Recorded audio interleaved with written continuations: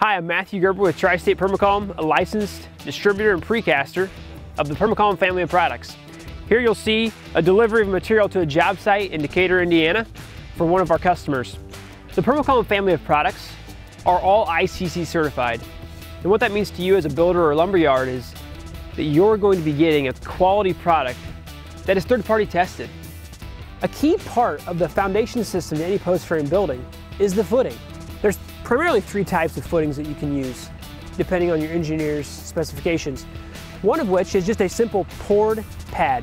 So you go drill your hole, you get a ready-mix truck come out, and they pour concrete into the hole. That's an acceptable method.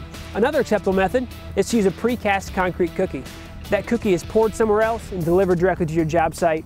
The installer then puts it into the hole directly. Finally, the third option, and the newest to the marketplace, is the AGCO footing pad.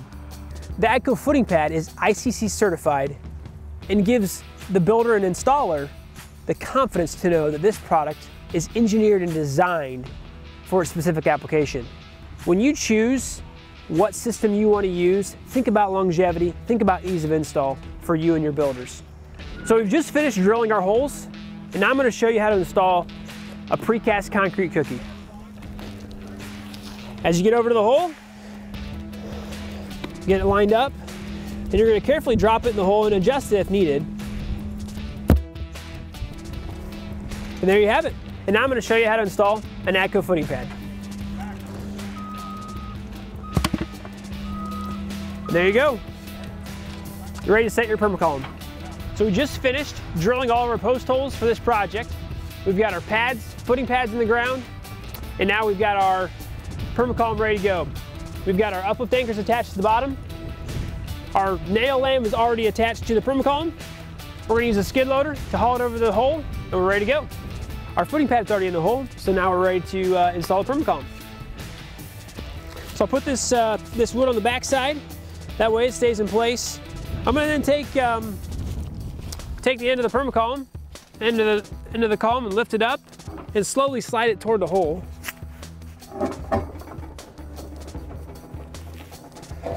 And let it hit the wood. Then I'll lift it up into place, and away we go.